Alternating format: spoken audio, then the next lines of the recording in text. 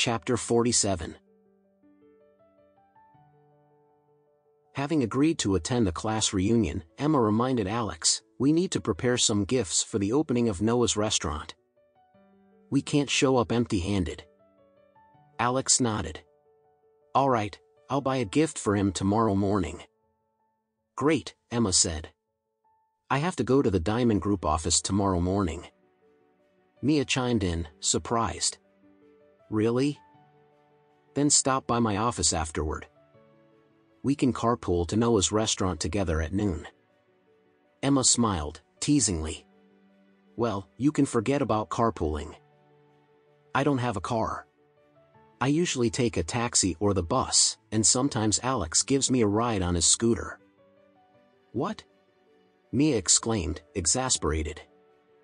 "You're a director at a company now. Why don't you have a car?" "I've just started working and haven't saved much yet. My salary mostly goes towards expenses and I give my mom an allowance.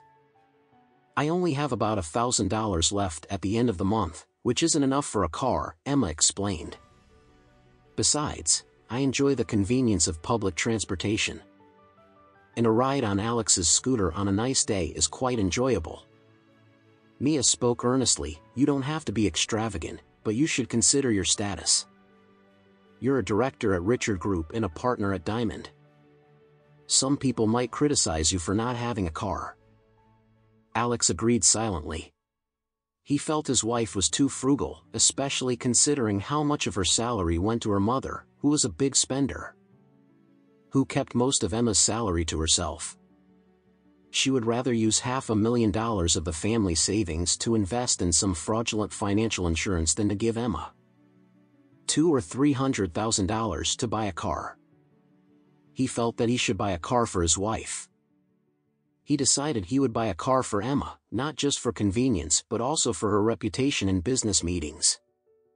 Determined, he planned to visit a car dealership early the next morning. After dinner, the couple bid farewell to Mia and took a taxi home. As they rode, the radio DJs discussed the unprecedented charter of Orem Grand. The DJs were all amazed as this was the first time in history that Orem Grand was making an exception to close off the entire Orem Grand. They were equally curious about the person behind this and his background.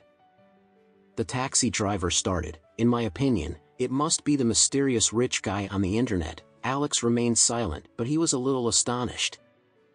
It seemed that after the news that the Orem Grand on the top floor of Orem Grand was announced, it caused a sensation throughout Aurous Hill. This matter spread like wildfire and was discussed all over the place in Aurous Hill overnight. Everyone knew that the Orem Grand Hotel adopted membership service and only top-class members had the privilege to use the Orem Grand. As for the charter, not even Diamond members were eligible to do so. It was absolutely impossible. They marveled at the hotel's decision to close off the entire venue, speculating about the person behind it. Alex stayed silent but was astonished. The news of Orem Grand's charter had spread like wildfire in Aurous Hill overnight, becoming the talk of the town. Everyone was curious about the person who managed to secure the charter, sparking various rumors about their identity. Some believed it was the mysterious internet figure, others thought it was a wealthy foreigner, while a convincing rumor suggested it was someone planning a grand wedding. The news had caused a frenzy throughout the city.